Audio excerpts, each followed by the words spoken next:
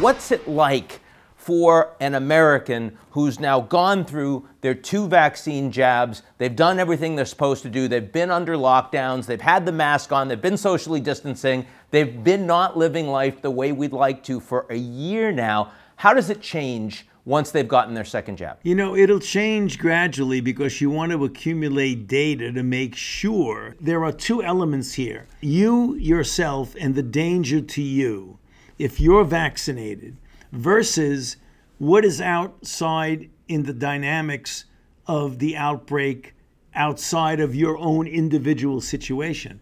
Because if you're vaccinated and you're like 5 to 10% of the country is vaccinated, 15%, and there's still an average of 68,000 infections a day, what you can do outside, what society will allow you to do.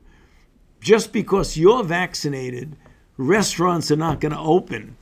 Ball games are not going to be played necessarily. Theaters are not going to be open. So what you're going to be able to do is really going to be reflective of what your own degree of safety, what you yourself can do. So what we're going to be trying to do very soon, I hope, is to come out with some specific statements about if you are in this category, this is what you likely can do. But right now, the way things are right now, given the degree of infection and the dynamics of the virus in the community, that's the reason why we say you still have to wear a mask even though you're vaccinated, because you could get infected, not know it, and be completely without symptoms because the vaccine is preventing you from getting symptoms, but you could have virus in your nasopharynx and then inadvertently and innocently pass it on to someone else who's not vaccinated.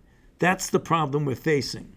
Those rules for individuals who've been vaccinated are some basic guidelines for all of them that will be clear around behavior. A matter of days, weeks. Do you have a sense of when that's going to be public?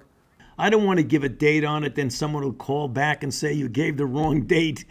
I hope it's soon. I hope it's within the matter of several weeks to a month or more, so that when you start to get really a larger proportion of the population vaccinated, people are going to say more and more, hey, wait a minute, what can I do and what can't I do now that I'm vaccinated? It's a very reasonable question.